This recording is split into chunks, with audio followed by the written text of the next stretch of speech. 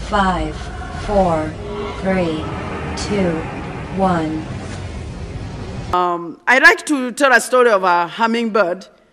I don't know how many of you have heard me tell about the hummingbird, but I'd like to tell about the story of a hummingbird because quite often we feel overwhelmed. So this story of a hummingbird, which I learned from Japan, is the story of a forest that caught fire. And it was a huge fire. And it was raging. And all the animals came out of the forest and stood by the edge of the forest. And they were watching the fire. They were very overwhelmed. They were powerless. They felt like there was nothing they could do because the problem was too much for them, except this little hummingbird. The hummingbird said, I'm going to do something about the fire.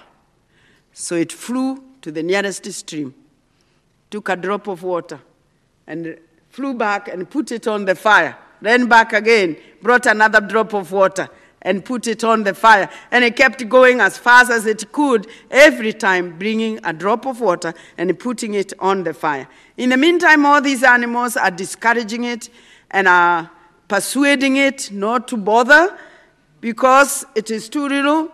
You have a beak is too little. You are bringing very little water, and some of the animals that are talking like that are the elephants with the big trunks, which could bring much more water, but the hummingbird just kept doing what it knew best without wasting any time. And to stop them when they said, what do you think you are doing? And the hummingbird said, I'm doing the best I can.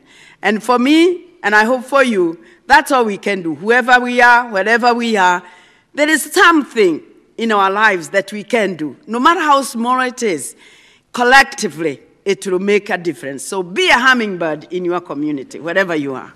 Thank you very much.